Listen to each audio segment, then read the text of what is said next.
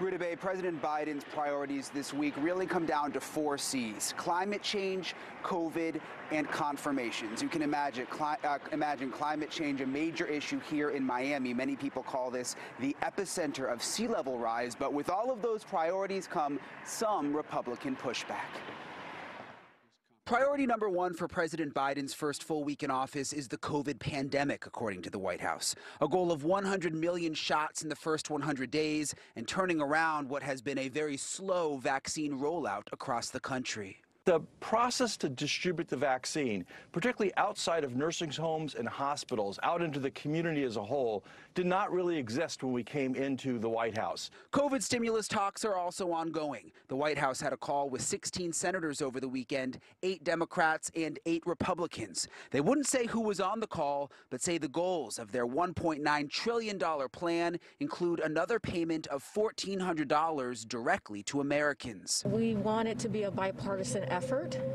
That is what, as you guys know, Joe Biden, President Biden, all his life, he's really, at least in his career, worked with the other side. But some Republicans say Democrats are slowing down the process by putting non-COVID related items like raising the minimum wage into the bill. If you're going to talk about an emergency operation, why would you then include and demand that that be a part of it?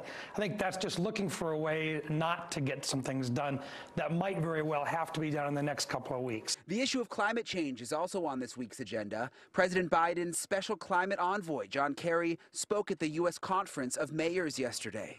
New energy economy that we have to create all over the world is not a choice between having a good job now and not in the future. It's not a choice between comforts disappearing and you either have the environment or the economy. And all of you understand that.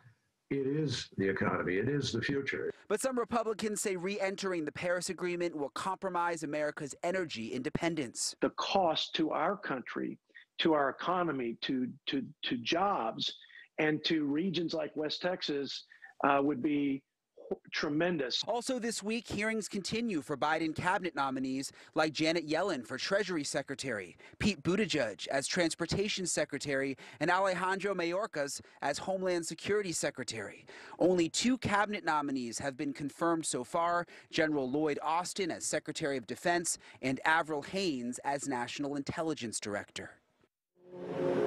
And the cabinet confirmations are taking longer than they have with other presidents, and the process could be delayed even more because of an impeachment trial in the Senate.